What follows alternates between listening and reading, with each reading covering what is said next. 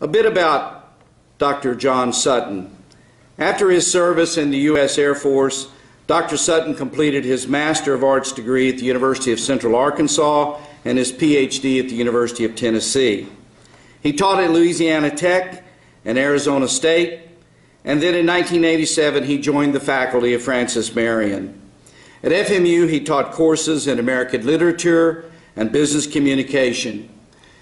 Meanwhile, he remained active in the Tennessee Air National Guard. Dr. Sutton retired from full-time teaching in 2012, but he still teaches part-time for Francis Marion. Join me now in welcoming our friend and colleague, Dr. John Sutton, whose address is entitled Professor's Progress, The Precarious Path to Ignorance. John?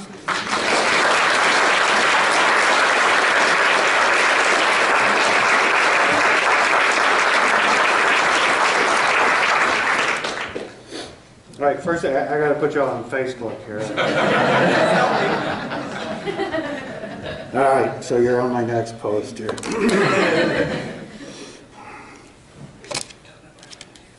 Bill Moran was always one of my favorite people.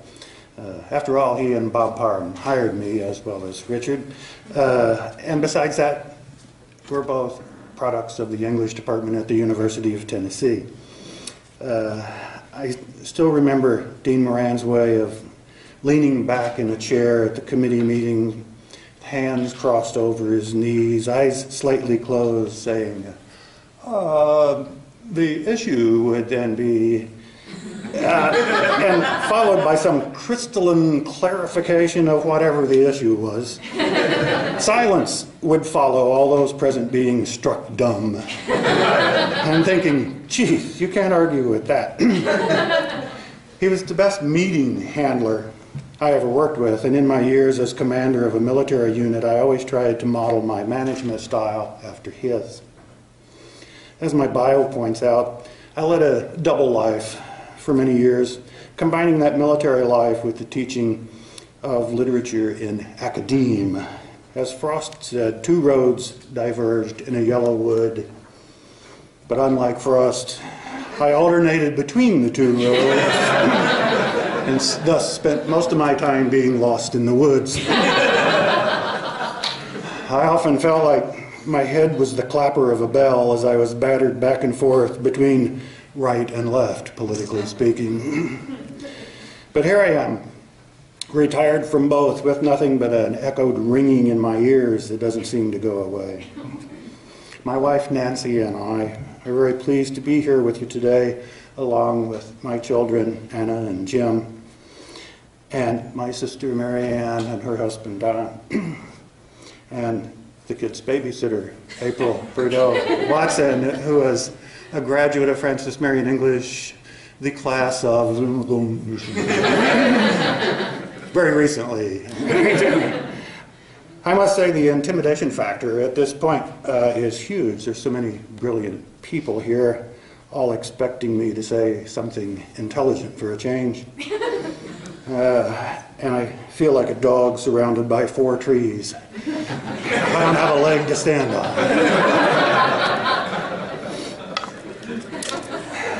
I guess I should explain the title of this lecture before I get into it too far. Professor's Progress, The Precarious Path to Ignorance.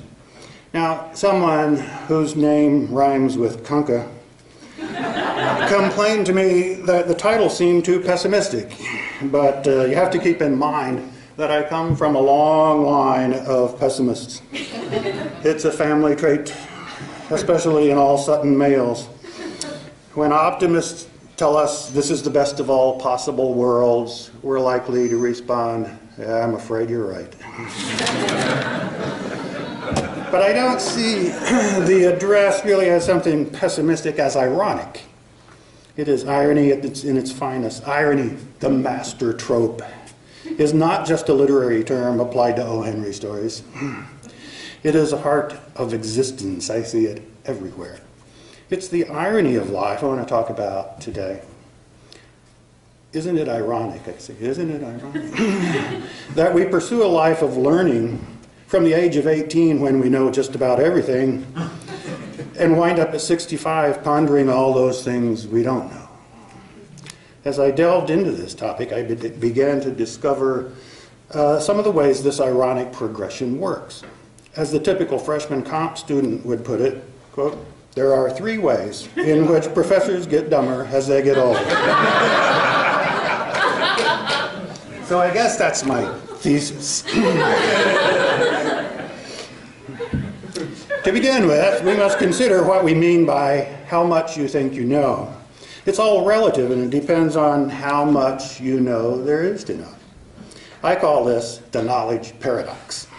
It's not just how much erudite stuff is in your brain, it's a ratio between how much you know and how much you know there is to know. If we look at this visually with these handy-dandy graphs I put together on the slides, with my expansive mathematical knowledge of set theory I gained as a teenager, perhaps I can clarify this point. Perhaps not. But first, we have a graphic representation of what we are aware of that is out there to know. This is the my universe. Obviously, this depends on your experience in the world, your education, and your awareness of what's out there. Now, we add another circle, represent how much of that my universe circle we think we do know. The remaining portion is what I call the don't know crescent. This is our perception of what we don't know in our personal universe. So now, if we compare 2 quite different people, we find something interesting. On the left is John Doe, high school dropout pizza delivery guy. His 8th grade trip to the capital was the only time he was out of the county. But at 32, he pretty much knows all there is to know in his my universe. On the right, we have Dr. Jane Doe from MIT, physics professor, summa cum laude, graduate from Harvard with a double major in physics and comparative literature, who went straight to the PhD in astrophysics at Princeton, and now she has researched and taught at MIT for 20 years. Obviously, she knows 50 times more than he ever dreamed existed. But then, if we look at what they don't know, her don't know crescent is vastly larger than his don't know crescent.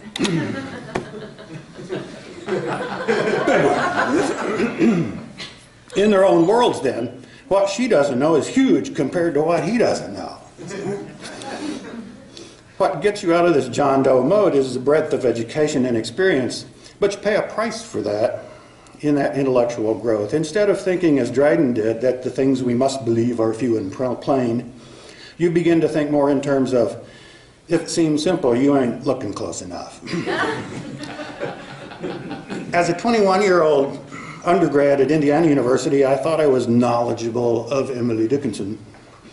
After all, I'd read 20 or 30 of her poems, and had even read the introductory bio on her in our anthology. So off I went to the Professor Edwin Cady, one of the noted American literature scholars of the time, about a paper I wanted to write. He asked me some very pointed questions about the editions of her work, her letters, the body of criticism on her, and then proceeded to tear my knowledge of Dickens into shreds. I learned a very valuable lesson that day. English professors can be arrogant bastards.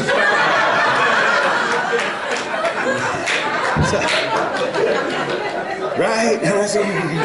Some people just don't recognize brilliance when it's right in front of them. As Houseman said, but I was 1 in 20, no use to talk to me. Now, in graduate school years later, I discovered that the process of earning a PhD was a path to the beginning of your studies, not to the finish of them. By the time I finished my degree, I had caught a glimpse of how much there was to know about Hawthorne, about literature, about life. My don't know crescent had expanded at many times the rate of the what I know part, and has continued to do so ever since. That's one reason I see myself, ironically, going backward in the learning process, my universe has kept expanding at twice the rate of my ability to learn and to remember.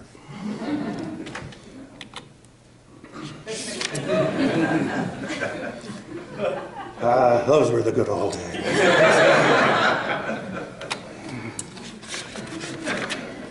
Another reason we gain ignorance has to do with the aging process itself. This affects not only scholars, but all people to varying degrees. Dr. Johnson, the 18th century one, not the one who is sitting over here today, wrote in The Vanity of Human Wishes, "Year chases year, decay pursues decay, still drops some joy from withering life away. In life's last scene, what prodigies surprise, fears of the brave and follies of the wise. From Marlborough's eyes the streams of dotage flow, and swift expires a driveler and a show." Here Johnson gives us a brief, pathetic portraits of the most famous military leader of the day, Marlborough, and the great writer and satirist Jonathan Swift in their senility. Even the brave and the wise reach this sad end if they live long enough. I'm sure many of you have dealt with family members in advanced states of dementia, or are dealing with it now, or will require your younger family members to deal with it in the future.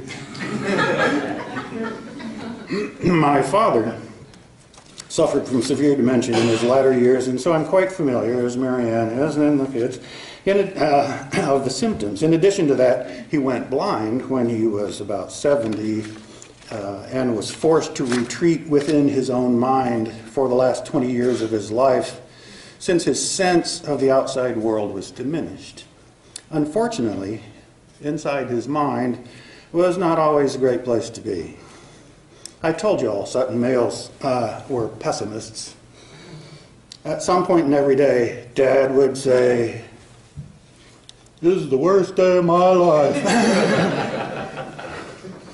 Some days he said it 3 or 4 times. With ambiguous irony, I would respond, "There's always tomorrow, Dad."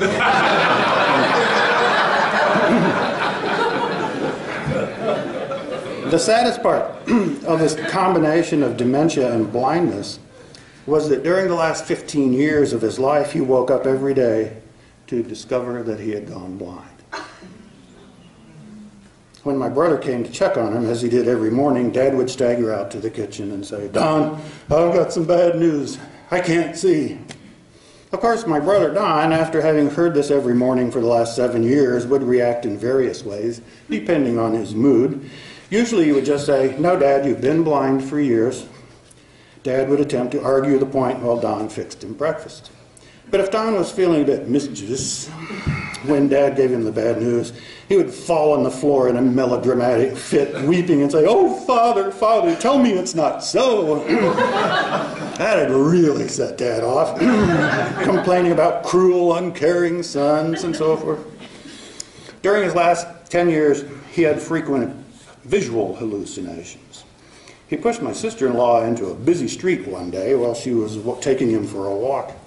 He explained he'd pushed her out of the way of a man he saw standing in front of her on the sidewalk. He didn't know why she couldn't see him. Frequently, he would ask people what he saw around us. One evening, we were sitting in the living room, and he said, "Who are those people standing in the corner?" I said, "What do they look like?" I asked him. "Well, there's a woman in a green dress and a dark hat. 2 men beside her. The one with the beard is wearing a suit and the other guy is naked." I was thinking, the psychological implications of this were just too much for me to comprehend. So I decided not to pursue it. Instead, I asked him, "How clearly do you see them?" He said, "Oh, they're clear as day. I can describe everything about them." And I said, "Dad, you know you're blind, right?" And he looked at me a little leery of where this was going and said, "Yeah." And I said, "Then they're not real. If you see something clearly, it's not there. Your brain is making up for your blindness by giving you something to look at. He considered that for a few seconds and then settled back in his chair, a little miffed that we wouldn't tell him who these people were and why they were in his living room. Finally, we had to put him in a nursing home because he became too much of a danger to himself and others. After a few weeks in the home, the administrators called and wanted us to take him back. Seems he had made a habit of sitting in the lobby and pulling the walkers out from the old ladies when they passed by. That was it. That first Christmas Eve, after we put him in the home, my siblings and I were at Don's house for dinner when we got a call from the nursing home saying Dad wanted to talk to him. And Dad got Don on the phone and said he didn't think he could make it for dinner. He'd been sitting for hours in the train station, but no trains were coming. We finally figured out that he'd been sitting in the lobby of the home where a lot of other residents were sitting around on the benches, and it seemed like a train station or a bus station or something, and his imagination took over. That was pathetically sad and funny at the same time. To this day, my brothers and my mean sister give me a hard time about Dad not remembering me in his last few years. My 4 siblings he remembered, but when someone mentioned John, he'd look puzzled and ask who John was. When they explained I was his youngest child, he'd just shake his head and say, I don't remember him being around here that much. So now when I call Marianne or one of my brothers, they always say, John, I don't remember you being around here that much. I guess that's why it scares me so much when I see the signs of this fading memory appearing in myself. I began to notice this a couple of years ago, those little moments of panic when I would not remember something I should know. I'd be in the classroom saying something like, this poem bears a similar theme to another poem by, what's her name? You know, Imagist, smoked cigars. Father was a Harvard president. About this time, some smart-ass kid in the back would say, Amy Lowell, I just Googled it on my phone while you were stammering. So, I figured it was time to retire, and here I am. Now, as my don't know crescent keeps on expanding and expanding, my what I know circle just keeps on shrinking. There's my dad, I forgot. And my dad's dog, Chloe. Cleo. See? Thanks for that demonstration. Another contributing factor to the increasing ignorance is the slippery nature of knowledge itself. It never seems to stand still. It's valid one moment and invalid the next. Samuel Arbesman, a Harvard mathematician, has a popular book called The Half-Life of Facts, in which he discusses the accelerating rate at which contemporary factual knowledge goes out of date. I remember someone at commencement a couple years back, I think it was Dr. Carter, telling the students that half of what they learned in college would be invalid within 6 years. I think it was. But the point of that being that they needed to devote themselves to a lifetime of study in order to keep up. But it brought a heavy sigh from the students across the aisle from us as they saw that time and money spent on college swirling down the drain, half of it every 6 years. Now, people who work in science and technology are quite aware of this principle of knowledge obsolescence, but believe that literature and the humanities are not subject to this kind of change. After all, once you've read Hamlet, you've got it, right? The study of literature doesn't change. This belief is patently false. That's like saying once you've learned the structure of the carbon atom, you've got it. Chemistry doesn't change after that. Yes, time has its hand even in the humanities, stirring things up and changing the structure of knowledge. Literary theories come and go. Literary canon changes constantly. Theories and methods of teaching are ever changing. No matter what your field, it's difficult to keep up with those changes. Besides this change of knowledge over time, there is also the issue of discovering all those things that you were taught early in life that may not be true. It takes half a lifetime to unlearn a lot of the things that you were taught as a child. My parents were hardcore Republicans, so as a child, I assumed that was the correct political viewpoint. I remember when Kennedy was elected, I was scared out of my wits, because at 11 years old, I believed fully in all the fear-mongering political statements that come out during presidential elections. And then they said, if Kennedy's elected, we won't be able to afford a dozen eggs because we'll all starve. I said, well, my oldest brother, Tom, was already at the Air Force Academy at that time and was the pride and joy of the entire family. We other siblings have always called Tom the white sheep of the family.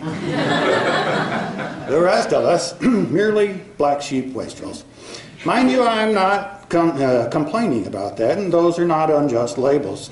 At school, the rest of us were always a big disappointment to teachers because they were always hoping for another Sutton like Tom. I had 3 uncles in the military in World War II, which ended just 4 years before I was born. We, like many baby boomers, were raised to believe in the honor of being a soldier and fighting for truth, justice, and the American way. We watched John Wayne and Randolph Scott fight the Redskins, the Jerrys, the Japs, and all those post-war romanticized war movies. This was my concept of war as I was growing up. When I went to college, I rebelled, as youths will do, and became a wild-eyed hippie radical, hiding in the bushes to throw rocks at the ROTC bass drum as they marched by just to get them out of step. Our student body president at Indiana was a Black Panther and was always in trouble or in jail. Our old library somehow caught fire and burned to the ground. Still a mystery. The Kent State Massacre took place in the neighboring state of Ohio. Professors would actually schedule a 2-week gap in the spring syllabus because they knew the campus would be shut down for riots at some point. And they were right, it always was. Call me a romantic, but I miss those days. But then, I won the lottery. First drawing I ever won in my life. Unfortunately, it wasn't the Powerball lottery, it was the draft lottery. I considered becoming a Canadian immigrant, but I knew it would mean breaking all the ties with my family. Brother Tom had, by that time, spent a year in Vietnam during the peak of the fighting and was awarded the Air Force Silver Star, 2 distinguished flying crosses for gallantry in action against an enemy of the United States. I couldn't disgrace my family, so upon graduation, I went from being the long-haired hippie freak here to a Steve Canyon type. You can see the portrait behind me there is a portrait a friend of mine did of me in college. So there's the hippie freak behind me in my mess dress uniform. I was surprised once again to find the truth had been misrepresented somehow. These people that I worked with in the Air Force were not, surprisingly enough, a bunch of brainless, heartless automatons, but people just like me. One time at the Officers Club, we got to comparing college majors, and we were all amazed to find that nearly half of us in the group were English majors. In addition, there was a sense of family among the military group, working in unison, often under extreme stress. There is a sense of brother and sisterhood among military people that I have seldom seen elsewhere.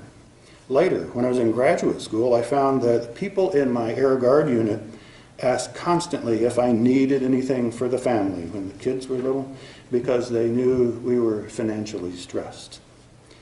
Meanwhile, the professors at school took up collections for Nigerian children, but did little or nothing to support the single mothers and the struggling families in their own graduate programs. Going to Southeast Asia was a life-changing experience for me. Ubon, Royal Thai Air Force Base, Thailand.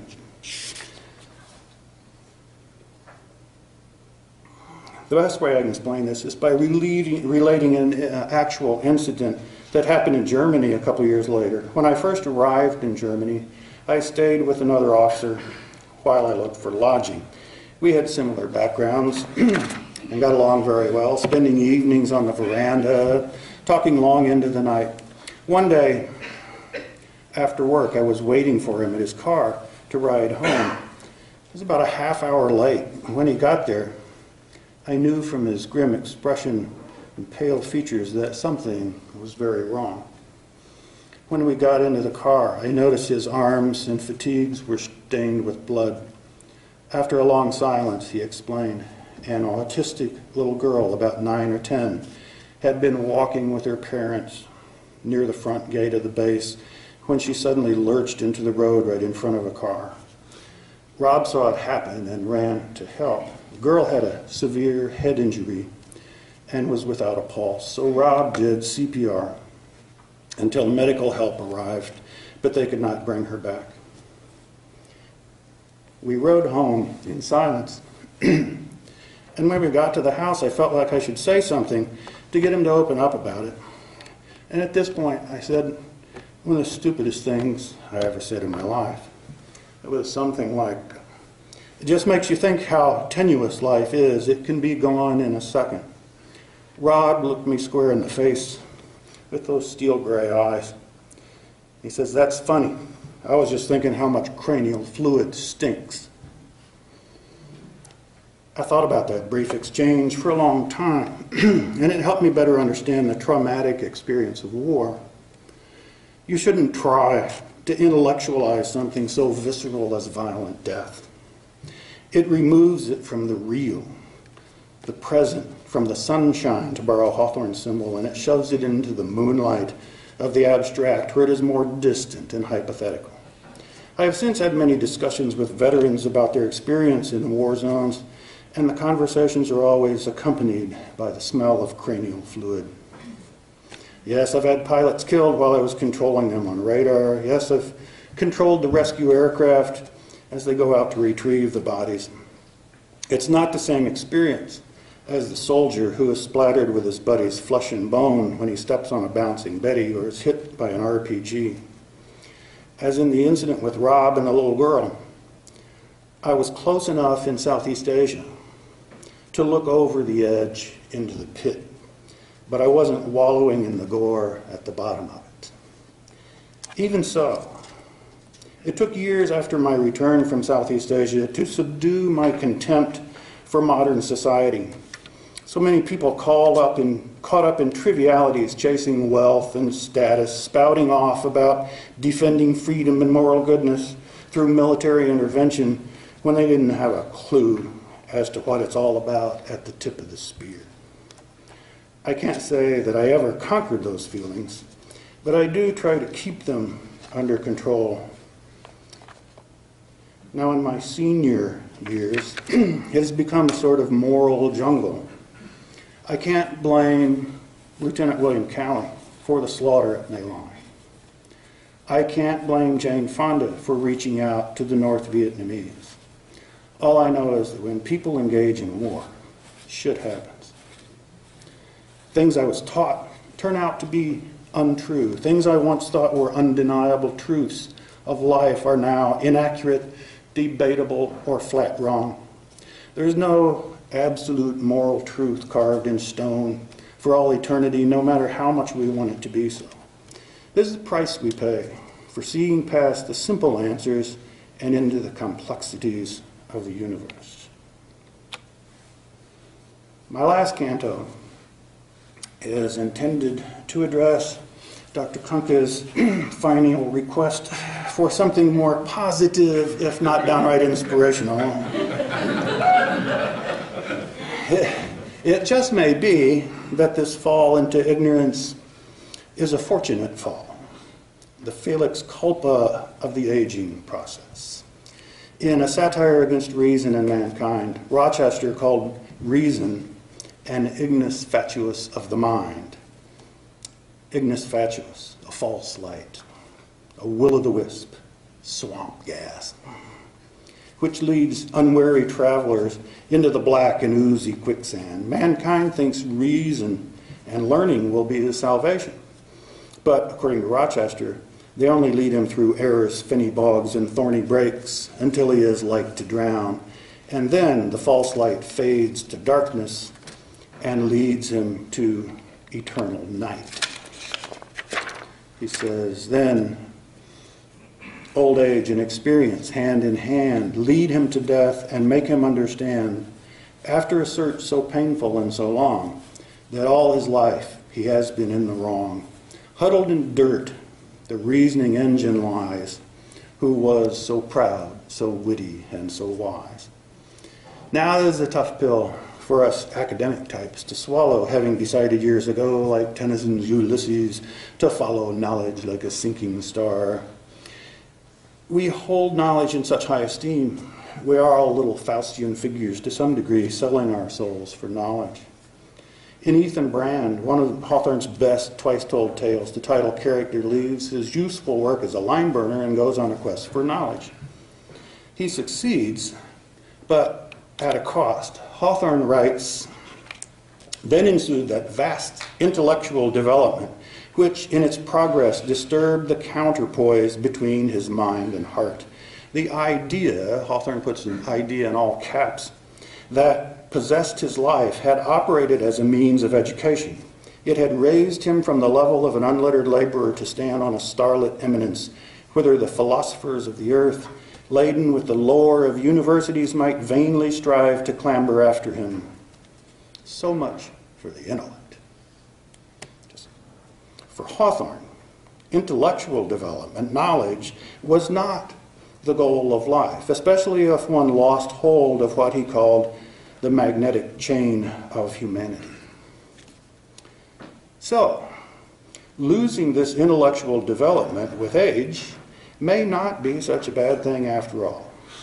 Maybe it's another example of the irony of life. You have to travel all the way to the end of a path in order to know it's a dead end. Once you know, you can backtrack and then move on. That's Hegel, but I'm not going there today.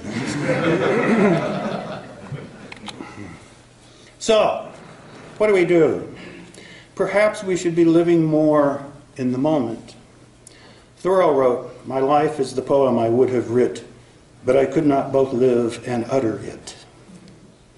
The first thing this poem shows us is why Thoreau was seen as a prose stylist and not But the message is important. So many of us get so busy with our lives, we forget to live them. I'm trying now to live more in the present with Buddhist mindfulness, appreciating the world around me. But taking a cue from Wallace Stevens, I also give my imagination free rein and inhabit a kind of dreamscape, creating worlds that never were. So, once more, I guess, I'm simultaneously traveling divergent paths. I may be intentionally becoming more like my father by deliberately choosing imagination over reality. Who knows? Maybe he did that too. My father. I know you don't remember me being around here that much, but I remember you. I want to close with a poem I wrote for this occasion. I always wanted to be an occasional poet. And I guess occasionally I am. I have always enjoyed reading poetry to first my children and to later my students, my other children, some of whom are here today. Somebody out there has been a student of mine. Oh, there you go, out there. This is for them. 4,521. My calculation of students in my class. Not all at once, of course. That might get rowdy, not to mention the paper grading. 4,521, spread over 32 years, a few dozen of whom remember my name. But that's okay. I'd do it all over again if I could help those few toward some epiphany. It's the following generation we try to lift, to boost them toward a dream and send them on their way. Most of them we never see again. But that's okay. We do what we can do. I watch my two main proteges, my Anna and my Jim, so busy living life, so strong and competent. I wish I had done more to be a better guide. But that's okay. They turned out fine in spite of me. And now I lean on them, two gleaming beacons along a rocky coast, creating fiery poles, emblazoned zones, imposing structure on the maelstrom sea. They give me stillness in a churning world and teach me just to be.